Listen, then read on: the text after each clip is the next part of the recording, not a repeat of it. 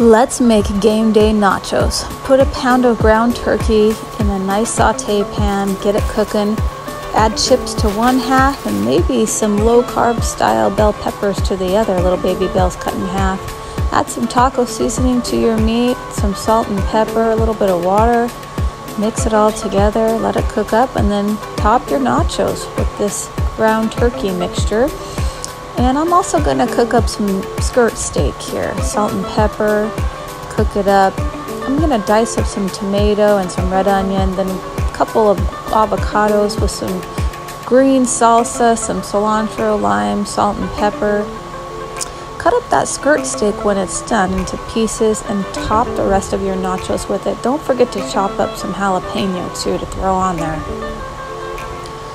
Load it up. You want every bite to be delicious. Add those jalapenos, that red onion, the tomatoes. Then you're going to put on the olives next. After the olives, you'll get a can of black beans, rinse and drain them well, and put those on top too. Then you're ready for the cheese. Just start piling that cheese on however much you feel comfortable with. Pop it in an oven here.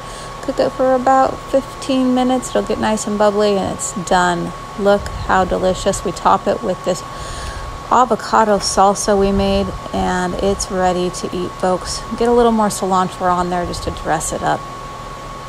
Here's the final product.